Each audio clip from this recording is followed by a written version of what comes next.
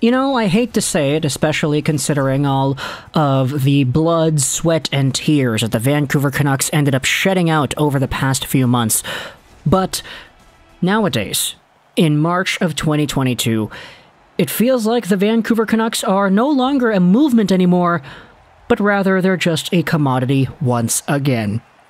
What do I mean by that? Well, I mean, when the Vancouver Canucks were actively, really pushing hard for the playoffs, and they won 7 in a row under Boudreau, and you saw the entire city cheering out, Bruce, there it is. You saw the energy, you saw the bounce-back wins, you saw the effort that they would go out there and give out every night. It felt like you were a part of something bigger than yourself when you watched those games live. It was hype, it was exciting, seeing the team just claw, fight, and scratch their way back into the playoff picture one game at a time. Well, ever since the losses to Detroit, and then of course Calgary yesterday, and then Buffalo today, it kind of feels like these Canucks games are now just a commodity again. The prices on the tickets are going down. I mean, today was a Sunday night, so I had a lot of my personal friends at this one, participating in the wave and singing the "Ayo," the Freddie Mercury thing and all that. They're just at the game because the tickets are a little bit cheaper. Now you're watching Buffalo play. It's not like you're watching Connor McDavid or anything. No disrespect to Rasmus Dahlin. And so now, from here until the end of the season, I'm kind of just going to be watching these Canucks games with maybe a little less expectations. Sure, they are my favorite team, and sure, if they win games, that's cool. But if they lose games and thus lower their draft position for the 2022 NHL Entry Draft, I would not be too upset with that either. This game against Buffalo kind of had all of that as well. As long as this team goes out there and provides us with some highlights that I can actually watch and be like, damn, that's pretty cool, I think they're doing a good job. And I also wanted to talk about a few more things before we started off this commentary on the game. John Garrett towards the end. After the game was over, after the Buffalo Sabres scored the 3-2 goal in overtime, Garrett was talking about how some of the swagger and the fight and the mojo that the team had when Bruce Boudreau recently came in. You know, that attitude that the Canucks are not going to go down without a fight. They're going to try to get every point they can, and when they don't get a point, they're going to bounce back even harder in the next game. You saw that attitude when Bruce Boudreau came in. It's why they won so many games in a row. Garrett kind of insinuated that, yeah, that attitude sort of started to deplete a little bit starting like a few weeks ago, and it's very unfortunate to say, but I do agree with John Garrett on this specific point. I do love the man. Garrett is an absolute legend. It's just, he's got a point. So when it comes to this game, of course, 3-2 Buffalo, overtime, you get it, you get it. There was a bad start again. Casey Mittelstadt scores right off the bat, so there you go. There's a staple of Vancouver hockey nowadays. Even Bruce Boudreau says he doesn't know what the heck is going on with this team, and that the Vancouver Canucks of 21-22 are the worst team he has ever coached when it comes to their consistency at the start of games. Especially recently, it's been a big, big problem. But the Canucks end up getting a 1-0 goal early on in the first period. I don't really have too many notes written out for this one because I'm just kind of watching it with, you know, half my attention focused on the game and the other half focused on all the trades. By the way, we uploaded 8 videos today and 7 yesterday. This will be the 9th video of today, and then we're expecting to do a little bit more because the trade deadline is tomorrow. So yeah, I've been pretty busy. I hope ad rates on March are pretty good for me personally, but either way, the second period is where the Vancouver Canucks start getting their production, and it's all started by JT Miller. This is a really good rush where Luke Schenn goes over to Connor Garland. He one-touch passes it to Miller, who's coming right down Main Street through the middle. He's protecting the puck on his backhand. He quickly shifts it to the forehand. He shoots it up and over the goaltender's glove. And the play continues. Okay, what the heck? It looked like it went off the post. It looked like it was in, but the Sabres are coming back the other way now. The referees didn't stop it. The goal horn didn't go off. The sound effects guy didn't blast the smoke machine. There was no lights on the ice or anything. I guess it stayed out. Okay, it's out. And then eventually it's stopped up by Demko on the other side. There's some penalties because a scrum ensues between Connor Garland and Dylan Cousins. But eventually the guys up there in Toronto on the phones, they review the play and they're like, wait, that's a goal. That JT Miller shot did not go off the front post. It went off the back post. It's 1-1 Vancouver.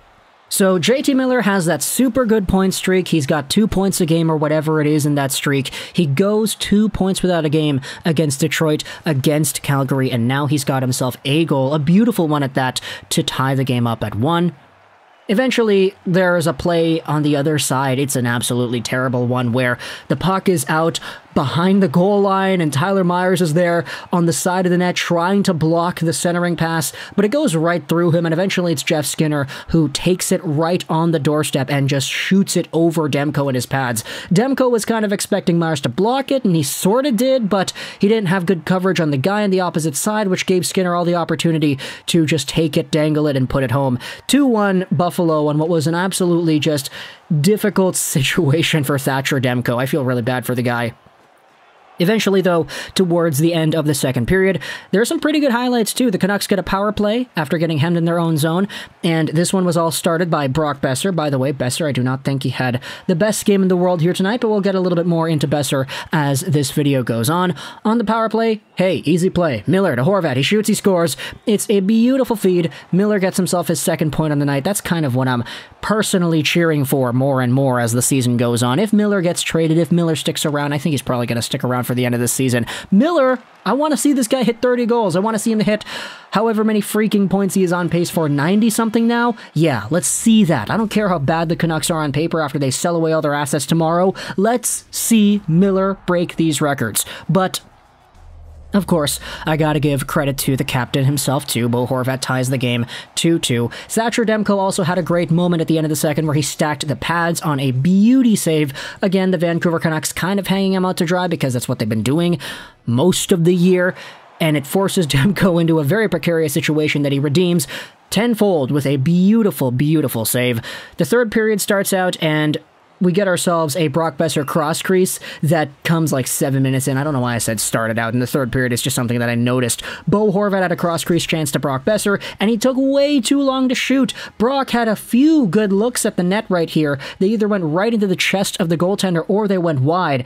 We still haven't found that consistent snipage, top cheese like he had in his rookie season in Brock Boeser this year. And so, with the qualification thing, with the 7.5 qualifying offer, with the RFA status, when I think about all this stuff, it really gets me thinking about tomorrow. And not just about Boeser, but like Tyler Motte and Luke Schenn and some of the other players that suited up for the Vancouver Canucks here tonight. Have we just seen the last game of these players in Vancouver sweaters? I know for Schenn, it's kind of difficult to believe that because he came back after going to Tampa the first time, but Tyler Motte, Schenn have been very widely speculated to being prime trade candidates for the Canucks. You, of course, have the other guys that are a lot better than Motte and Schenn, like Brock Boeser. You would probably contend that his overall status as a player is of a higher magnitude and thus could fetch a better return. You have other guys like Garland that may be on the move. I mean, there have been discussions about him in trade talks for sure. That's what all the NHL insiders are saying. And then you have the untouchables, or not really untouchables, but yeah, okay, let's say Petey and Hughes are untouchables, but then let's say JT Miller is so good that he's virtually untouchable now because nobody's going to shell out a price that would be appropriate in a potential Miller trade. But going back to the game over here, the Vancouver Canucks do not score any goals in the third. Nobody scores any goals in the third. It goes over to overtime, and yeah, Bo Horvat makes an absolutely terrible read. Rasmus Dahlin is the guy who gets the puck on the right point for Buffalo, and he comes in with some speed cutting into the middle.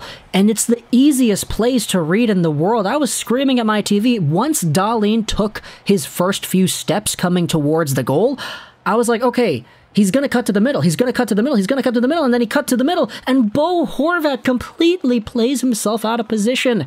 He's back-checking trying to get to Dahlin. Instead of covering the middle, he goes completely to the outside and removes himself from the play, causing Rasmus Dahlin to have a prime lane right through. He shoots at 5-hole, it's in, and Dahlin has himself, what is that, like his second point on the night? Like, he was really good today. But either way, we're talking about the trade deadline tomorrow.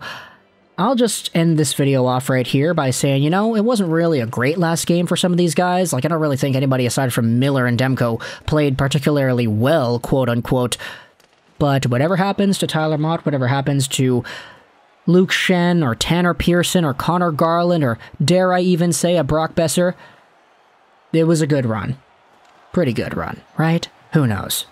Let me know in the comments all your thoughts about the next 12-ish hours worth of NHL trade content, and if we're going to see any of these guys in Vancouver Canucks sweaters on Wednesday. When the Vancouver Canucks suit back up, Travis Dermott will be in the lineup, and we will likely see the new faces, new places, all over the map. So let me know your thoughts in the comment section below. The Vancouver Canucks lose 3-2 to the Buffalo Sabres in overtime. I hope you enjoyed this Boucher 99. And bye.